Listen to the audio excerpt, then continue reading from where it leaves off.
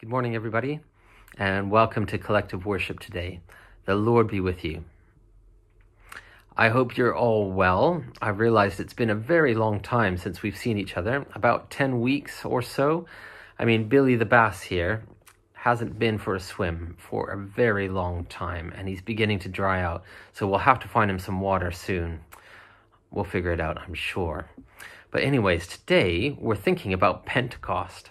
And 2 days ago, the church around the world celebrated Pentecost, which is the coming of the Holy Spirit. And do you remember what happened in collective worship a couple weeks ago? We saw Jesus disappearing into the sky, into the clouds, and the disciples were trying to figure out what was going on. And then they remembered the words that Jesus said to them, that Jesus was going to send someone to take his place. So although they were going to miss Jesus, although they had to say goodbye, Jesus was sending someone, the Comforter, to come and take his place. So we're going to have a look at that video now of what happens next in Jesus' story. And then we're going to talk about it.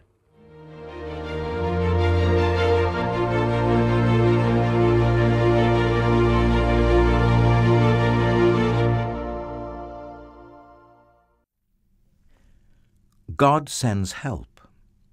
Jesus' friends and helpers huddled together in a stuffy upstairs room.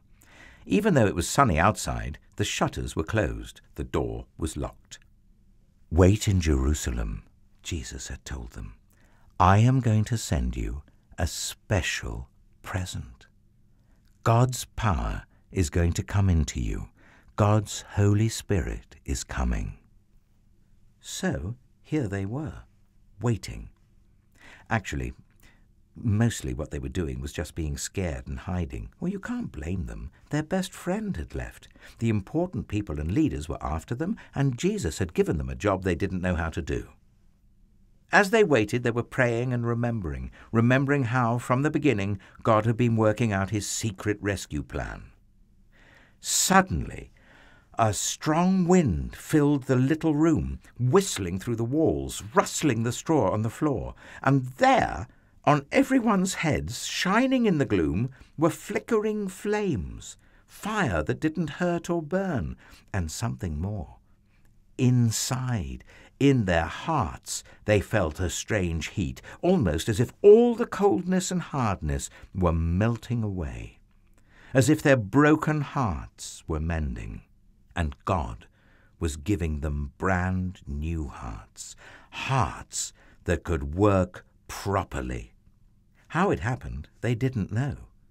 But they knew God's power had struck their hearts ablaze, and Jesus himself was coming to live inside them. They had seen Jesus go away, but now he was closer than he had ever been, inside their hearts.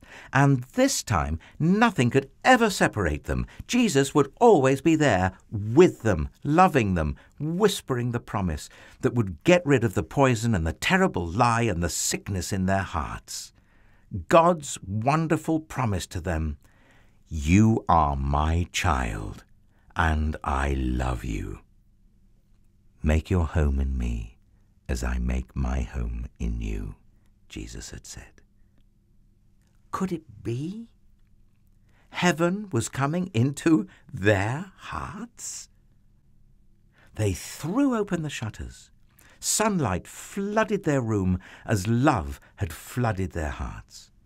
And the little room was filled with happy noises, dancing feet, singing, laughing.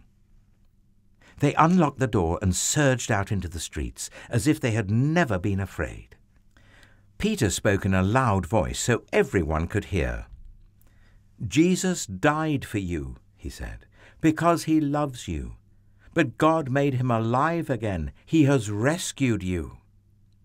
People stopped and listened. The words sank down deep into their hearts and worked like a medicine that makes you well, like the antidote to a deadly poison, like a kiss that wakes you from a deep sleep. "Stop running away from God," Peter said. "Run to him instead, so he can love you and make you free." And Peter told them the wonderful story of God's love. God's never stopping, never giving up, unbreaking, always and forever love. How Jesus had come, all that had happened.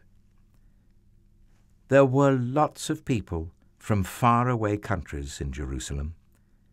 They couldn't speak the same language, but as they listened to Peter, everyone could understand what he was saying in their own languages. Many people believed and became Jesus' new friends and helpers. And the wonderful news of Jesus spread like sparks from a fire to villages, towns, cities. Every day, more and more people believed. And so it was that the family of God's children, his special people, grew. One man was watching. "I'll stop this," Saul said. But this was God's plan, and nothing in all the world would ever be able to stop it. So we have this crazy story of the Holy Spirit coming like tongues of fire and resting on each person. And what was it like before the Holy Spirit came? Have a think about this story, and what did the disciples look like before the Holy Spirit came? I'm just going to pause the video here to give you a chance to talk to your parent, teacher, or carer about what did the disciples look like, or what did the scene look like before the Holy Spirit came.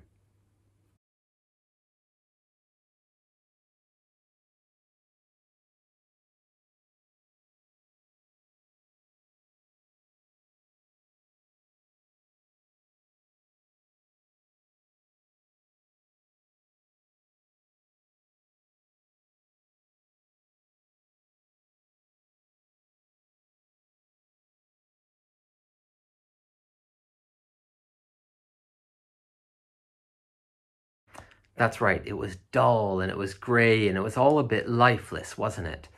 And what was it like afterwards? That's right, they heard God saying to each one of them, "You're my child and I love you."